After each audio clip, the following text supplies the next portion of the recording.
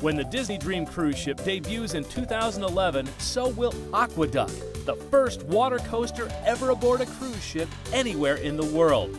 765 feet long and 4 decks high, Aqueduct is filled with twists, drops, uphill acceleration, and a 13-foot translucent swing-out loop, letting you look down to the ocean 150 feet below. But Aqueduct is just one cruise industry first. Disney Cruise Line has filled the Disney Dream with innovation. Virtual portals in all inside staterooms will offer a real-time view outside the ship from high-definition cameras placed on the Disney Dream exterior.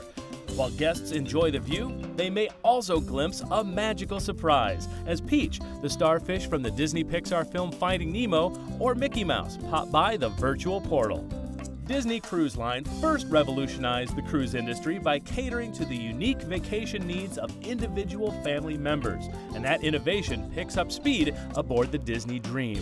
Young children play in interactive spaces, recreating Andy's room from the Disney Pixar classic film Toy Story, and Monsters Academy, inspired by Disney Pixar's Monsters, Inc. Teens and tweens each get their own high-tech clubs aboard the Disney Dream.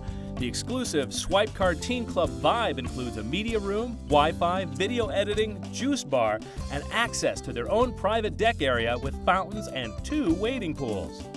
Parents can also get away to the District, an adult-exclusive entertainment area of sophisticated bars and lounges, including Pink, a champagne-inspired elegant cocktail lounge, and Skyline, a metropolitan sky bar with high-definition views of city skylines that change each night.